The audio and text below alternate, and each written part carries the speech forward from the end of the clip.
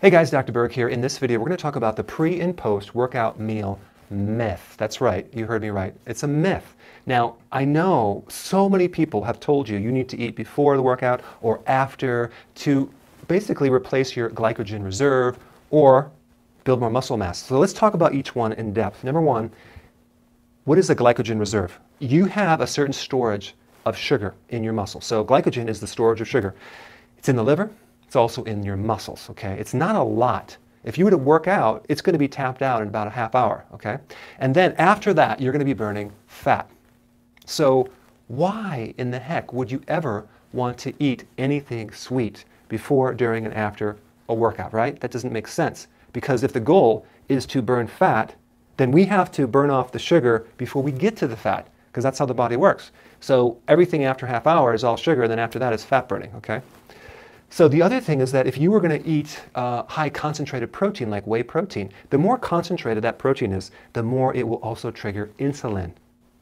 So a whole egg with fat has much less response for insulin than concentrated protein whey protein powder, okay? So every time you consume more concentrated protein, you're stimulating insulin. What does insulin do? It stops fat burning completely. So every time you're doing the protein, you're actually raising insulin. In fact, every time you eat, you stimulate insulin. So why would you ever want to eat around your workout? See, the whole goal is to use exercise to stimulate your metabolism, to then tap into the fat reserves that you have and make your own fat the meal that you're eating, not the dietary meal. So I recommend not eating anything before, during, and after a meal. Now, the other point is, do you need to eat protein to build muscle mass? Now, muscle mass, what you ate right before the workout or after, it's going to take at least 24 hours to be digested, go through your liver, and end up in your muscles, okay? Sometimes longer.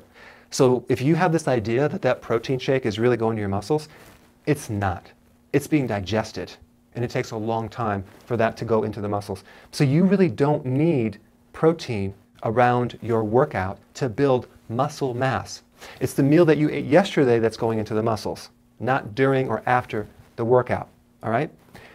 And also, if your liver is overloaded with too much protein, it won't end up in your muscles.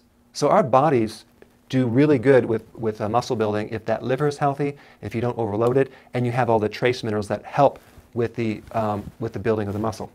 So what we want to do is we want to avoid insulin because insulin nullifies growth hormone. So take a look at this.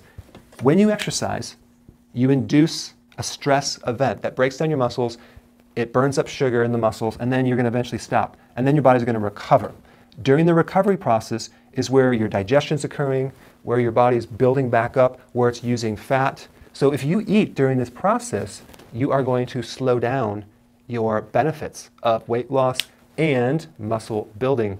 And there's some exceptions. I'll get to that. So the point is that the benefits of exercise actually occur 24 to 48 hours after you work out in the deep sleep.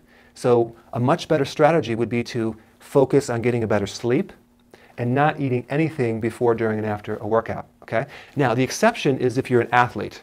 The exception is if you work out twice a day and you're a huge bodybuilder.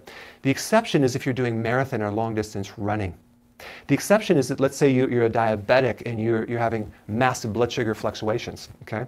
I'm talking about the average person who's trying to lose weight, okay? So in summary, we want to stimulate growth hormone. Growth hormone is the main fat-burning hormone that's activated by exercise. When you eat any food, for that matter, especially high concentrated protein or sugar, you're going to spike insulin. Insulin will then block growth hormone. It's a dominating hormone, and it'll nullify growth hormone, so therefore, you don't get the effects of muscle building, you don't get the effects of lean body mass, okay? It doesn't burn fat. So growth hormone is triggered by exercise, sleep, and hypoglycemia. So we want to exercise to tap out our sugar reserves, creating a lower hypo effect of our sugar, hypoglycemia effect, not a bad hypoglycemic, but just a lower blood sugar, to keep this growth hormone active so we can really benefit from that workout, okay? So I hope this tip helps, and I just want you to get the truth about this topic right here. So go ahead and apply this, and I will see your comments below.